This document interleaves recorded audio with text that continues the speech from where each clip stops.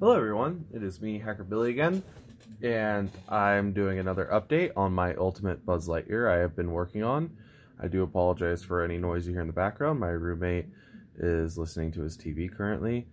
But I bought an Australian released Buzz Lightyear.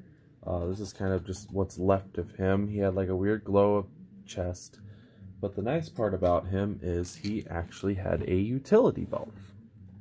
So I ordered him. I've waited like, a couple weeks for him to get in through shipping. And once he came in, I finally was able to get the utility belt and install it on this Buzz Lightyear. So now this Buzz, you can actually...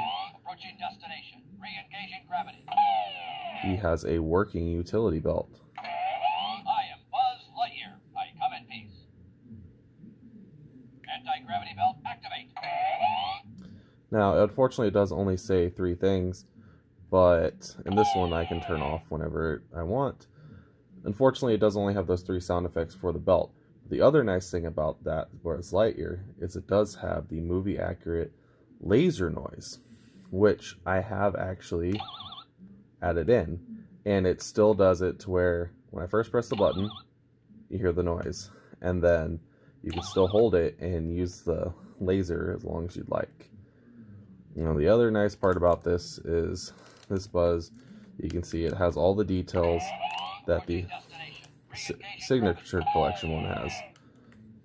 So this finally has the utility belt, it has the flexible waist, it has the pop-open wings with the modded lights, it has the karate chop action, which we can do through the button, and it has now a working laser with the movie sound effect.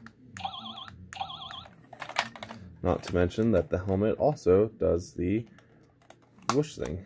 And I have fixed the waist, it no longer just comes apart. You can twist and turn. There was a tiny bit of a gap up in there, but that's about it. But you can see. I am Buzz Lightyear. I come in peace. Anti-gravity belt activate. That it has now a working utility belt combined with the signature collection legs. The last thing I might do to this Buzz Lightyear is that Australian Buzz Lightyear came with these arms, which have the little circle pieces that Buzz has in the movie. I think I can actually take these off and I could swap these out. I tried to drill little holes to make the circles, it didn't work that well, but I think I can take these and swap them onto this. And once I do that, then this Buzz Lightyear will be basically as movie accurate as I can get him. And he should have everything that the movie Buzz can do except for the transparent wings and a helmet that goes all the way down.